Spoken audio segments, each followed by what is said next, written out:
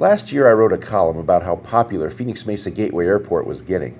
I was afraid that what makes it so popular, it's small, easy to get in and out of and on and off of a plane, was going to start to undo all those things.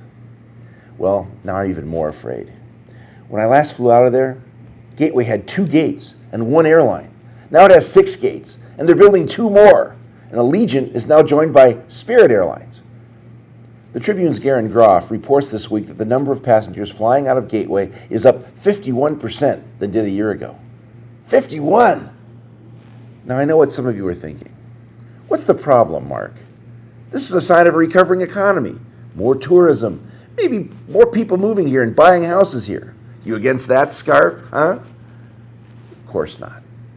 This also means bigger parking lots. Mathematically, that means more parking spaces farther away from the terminal.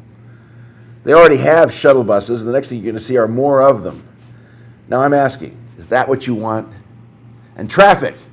Yep, think of the last time you tried to drop someone off or pick someone up at Sky Harbor without a dented fender, or that you managed to get in and out of there without running over somebody trying to cross the road, towing 2 or 3 suitcases behind them and not looking. I don't know about you, but I love an airport where you can never go to the wrong gate because there are only 2. How smart do you have to be to figure that out? Don't answer that. All right, I realize there's nothing I can do to stop Gateway's success. So at least Gateway folks, can you grant a few small requests? Can the rate to park your car not requiring getting a credit report first? Can the snack food prices be set so they can't be mistaken for a Scottsdale 5-star restaurants? And for Pete's sake, can you please not put in a train? I'm Mark Scarp, and that's On the Mark.